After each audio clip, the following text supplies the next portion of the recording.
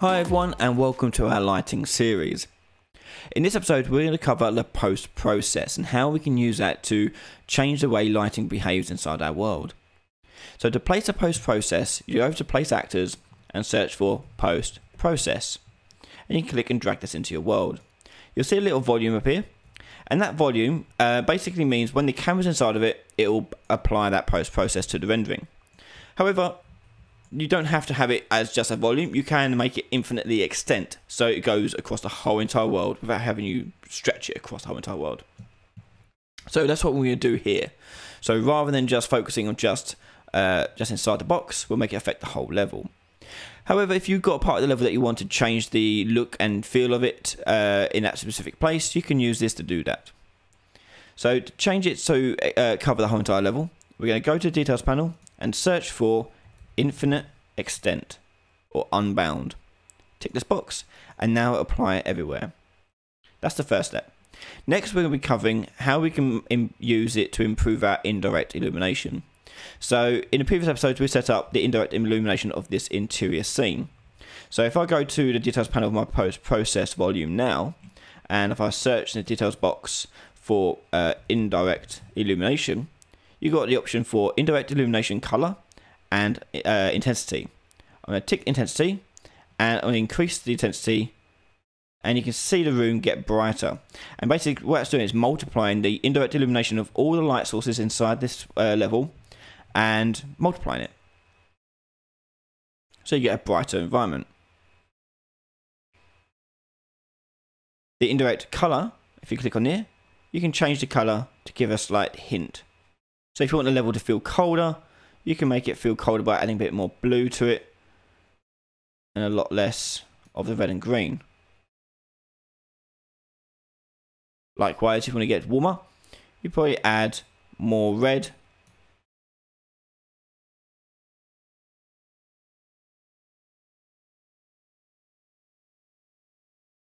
or orange sort of colours. And that affects the lighting of indirect illumination, which is quite cool because it affects pretty much the whole entire space.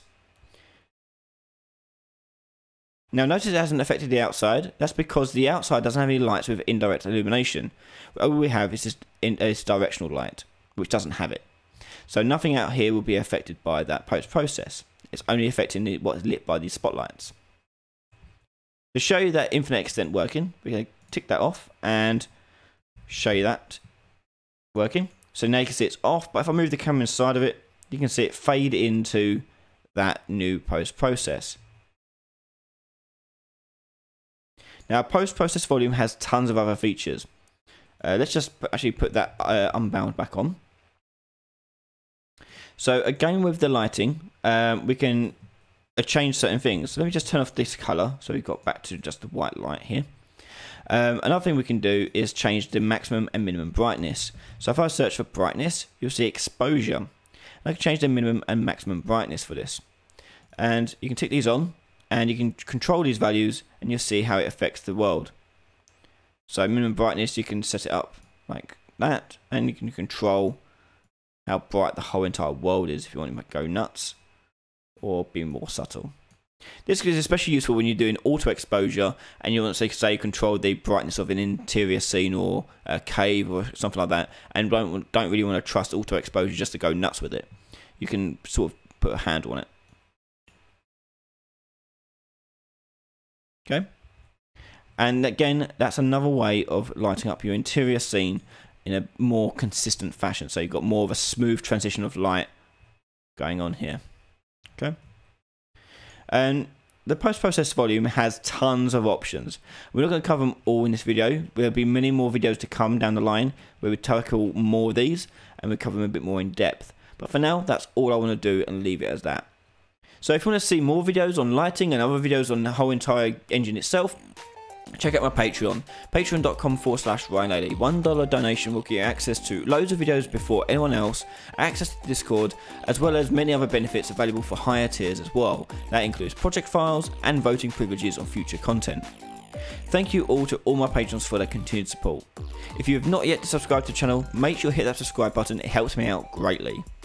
If you have any suggestions for future content, please leave a comment below, and I'll be eager to look forward to reading what you guys want to see. Thank you again for watching, and I'll see you all next time. Bye bye.